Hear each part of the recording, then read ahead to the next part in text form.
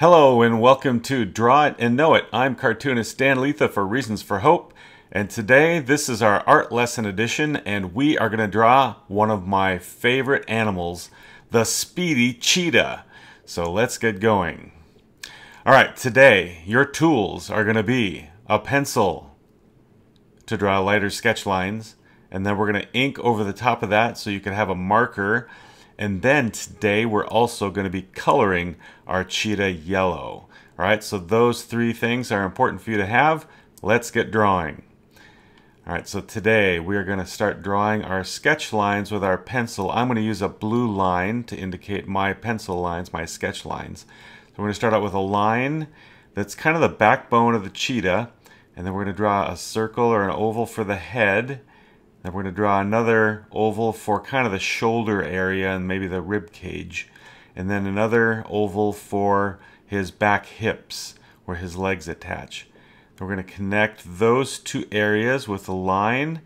And so the side on the left is kind of thin and then it goes thicker on the right. Add a lump for the top of the shoulder.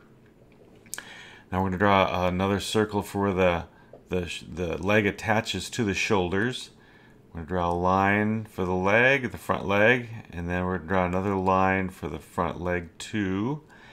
And then we're going to draw where the paw is. Again, we're just sketching things out general because we're going to ink over the top of this. All right, so the back leg goes right about here, and it has a couple bends in it. The back legs of cats and dogs and other animals like that are kind of funny because they bend different than humans do, but alright, so here's the thickness of the back leg. We're going to draw the knee circles, and then we're going to, I think what we're going to do now is we're going to start drawing some more details on the head. And so we've got the muzzle, the front of the head, and we're going to place the eyes and just a line because the cheetah has a bit of a squint. Alright. So now we're gonna get our marker out and we're gonna start inking over the top of our sketch lines. So we're gonna follow a lot of the sketch lines, but we're gonna add some detail too, of course, because I want our finished drawing to be a little more detailed than just the sketch lines. All right, so the eyes, draw kind of a thick line for the eye, and then there's a stripe underneath the cheetah's eyes that I think they use for hunting and seeing better. God has put that line there for them to do that. Draw a little line for the mouth, and then we're going to draw the ears in right back of the head right there, and kind of follow what I did right there. And then we're going to draw the chest line. So that's pretty much what we drew for the sketch line. And then for the front leg, I'm going to draw the upper arm, as it were, the upper leg. Then we're going to connect that down to where the paw is. We're going to draw a couple little toes and then come back. So we've got the foot pad and the rest of the forearm. Finish the chest line and then the leg behind. Then you got the paw. All right. And now we're going to draw that kind of, there's like a furry hump on the cheetah. And then finish the rump there. And now the belly line, we're going to make it kind of squiggly, indicate some fur a little bit because the cheetah has a bit of fur. And finish the back legs there. And then the bend. And then the lower foot for the cheetah. And then we're going to finish that other back leg there. And then the foot. Bring it back. All right. Let's see what's left. Oh yeah, we've got the tail. So we draw the tail out long. The cheetah's tail is a very, very important part of the drawing equipment that God has given the cheetah. All right, so now let's see, what else do we have left here? Oh yeah, the cheetah has a lot of spots. So let's have some fun and draw in some spots. Now you might want to use a little thicker marker for the spots, make it go quicker, or you can draw them in with your marker if it's a little thinner too. It might just take a little more time. But why does the cheetah have so many spots on it? You know, there's quite a few big cats that have spots, and some have stripes. And the reason for this is that the cheetah is a hunter in this fallen world. After the curse, after Adam and Eve sinned and brought death into this world, animals have changed, and so now lots of animals eat meat, and so to go hunting and to be a successful hunter, the cheetah has to hide. Now the cheetah is very, very fast, but can only keep up its speed for a short time, and so it needs to get as close as it can to the animal that it wants to hunt. And so to help it sneak up on the animal, God has given it some camouflage. And so in the grasses where it hunts, it can kind of sneak up, and the spots help make it look more like its surroundings.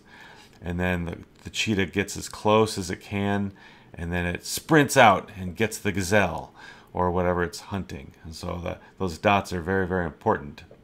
Now we're going to put a shadow underneath the cheetah because it is flying. You know, the top speed of a cheetah can go up to about 75 miles an hour. Now this is very, very quick. It doesn't do this for a long time. It's a sprinter, but the cheetah is very, very fast. And so we're going to add some wiggle lines and now some speed lines because he's cooking. He's going super fast after whatever he is chasing, he or she's chasing. So those are the speed lines.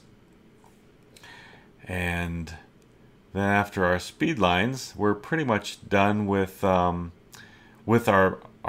ink lines now. The drawing is finished.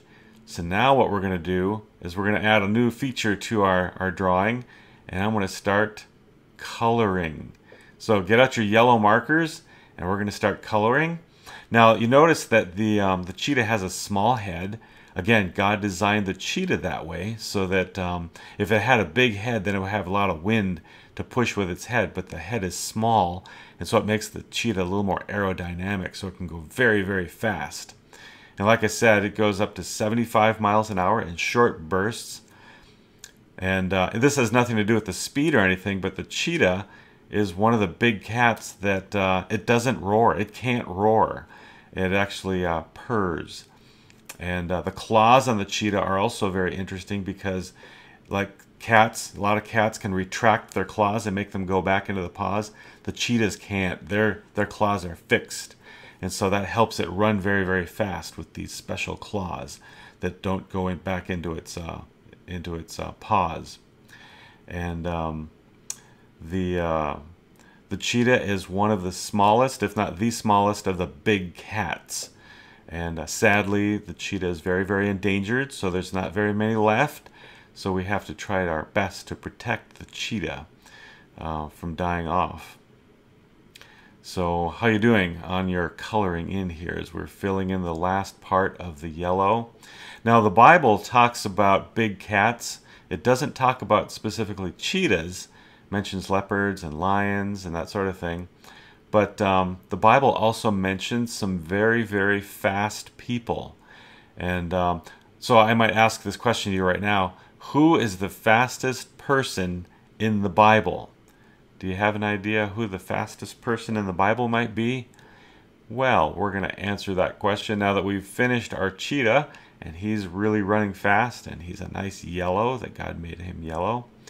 Well, let's think about fast people. Now we have a fast cat here. The world's fastest land animal is the cheetah.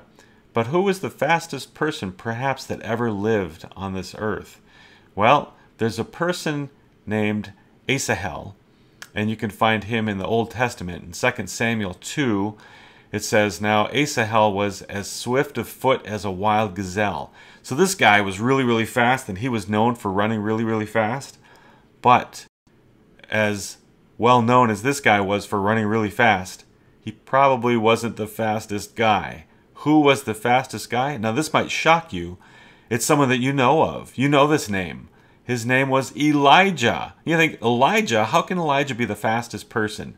Well, if you look in 1 Kings 18, it talks about a situation where Ahab was on his chariot, and he's got his mighty horses, and it says Ahab rode and went to Jezreel. Okay, so Jezreel, in the context of this account, was, as best we know, 17 to 30 miles away. So Ahab takes off, and he goes with his chariots and his horses, and he's going as fast as he can to Jezreel.